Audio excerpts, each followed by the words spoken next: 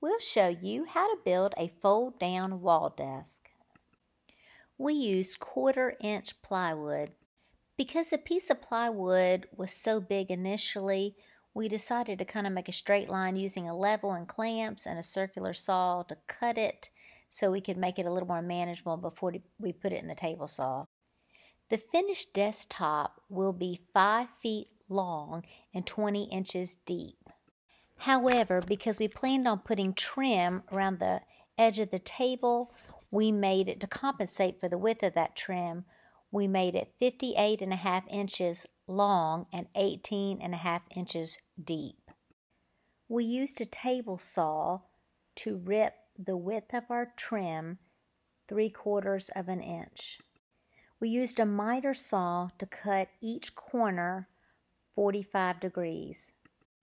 The first measurement will be short to short as indicated by the red line. This will actually be the corners of the plywood that you are measuring, but with a 45-degree angle on each end flaring out as illustrated by the orange lines. So really think about your measurements and think this through, because once you cut, if you cut it too short, you have to get a new piece of trim and recut it. So try not to be wasteful and really think it through on the front end. We cut the 2 long pieces first. We use wood glue and then finishing nails to nail on the trim. Here you can see a good 45-degree angle that we cut with a miter saw. Now we're going to cut the 2 end short pieces. We will get our measurement for these 2 end pieces now measuring long to long, basically the pointed tips of the trim that we've already installed. But both of those ends will be cut at a 45-degree angle. This was a piece of trim we measured long to long. That will be the end of the table, and we will do another long to long measurement for the other end piece of the desktop. We will use wood glue and finishing nails to nail these pieces in place. This picture shows a good example of a 45-degree angle. We will install our drop-down desk on our newly constructed half wall. We ordered 2 14-inch folding shelf brackets. I'll put the link in the description below. Each bracket was installed in a stud. Neil used a level as he installed the second bracket. We needed a long drill bit to reach the screws.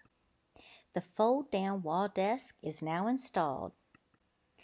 Neil used a hole saw, basically a circular drill bit you attach to a drill to drill a hole like you would for a doorknob. He made a hole in the back of the table so I could feed lamp cords, computer cords, and other such cords down to the receptacle.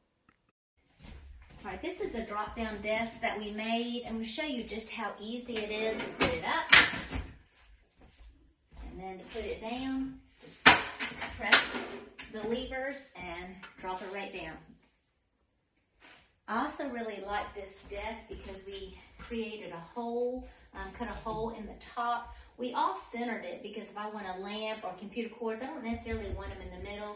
So I had Neil off-center it so my lamp wouldn't be in the middle but kind of to the side, and I can just feed down my electrical cords through that hole and plug them right in the outlet to charge my laptop, my phone, computer, whatever. So love that added feature. And here is the final result. Here is the fold-down desk with the hinges lowered and the desktop flat against the wall. Click the link in the description for the corresponding blog post and for other related links. For other DIY home improvement projects, visit lifewithneelandsuze.com.